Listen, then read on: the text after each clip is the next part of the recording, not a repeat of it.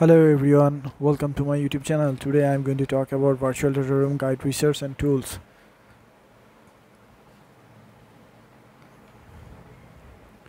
What is a VDR? A VDR is a secure online platform that allows business to share confidential documents with third parties.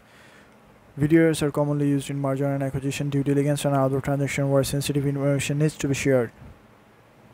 Why is a VDR research is important? VDR research is important to ensure that you choose the right VDR solution for your needs.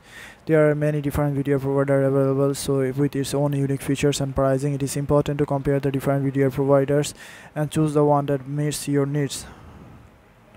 How to choose a VDR solution? When choosing a VDR solution, there are a few factors to consider. Features: make sure the VDR solution you choose offers the features that you need, such as secure document sharing, user permission for activity tracking, question and answer. Security: make sure the VDR solution you choose offers robust security features to protect your confidential data. As you have used, the VDR solution should be easy to use for both admins and users. Pricing: VDR can be ranged in price from a few $100s per month to several $1,000s per month. Choose a VDR solution that fits your budgets and needs. Customer support: make sure the VDR solutions provider offer good customer support in case you need help anything. VDR tools: there are a number of VDR tools available that can help you to manage VDR and share documents with third parties. Some popular VDR tools include Audial, DataSite, FarmMax, Secure Docs, Caplinks. These VDR tools offer a variety of features such as secure document sharing, user permission, activity tracking, and question and answer. They also offer robust security features to protect your confidential documents.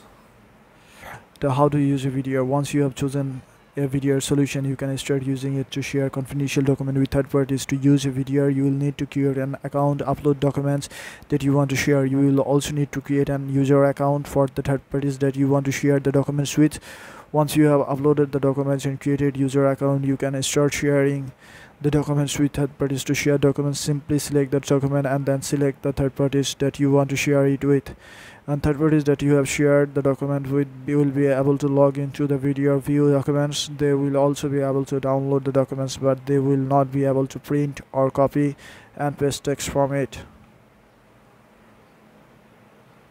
In conclusion, VDRs are a valuable tool for businesses that needs to share confidential documents with third parties. VDRs offer a secure and convenient way to share documents, and they can help business to comply with the regulation and industry standards. I hope this video has been helpful.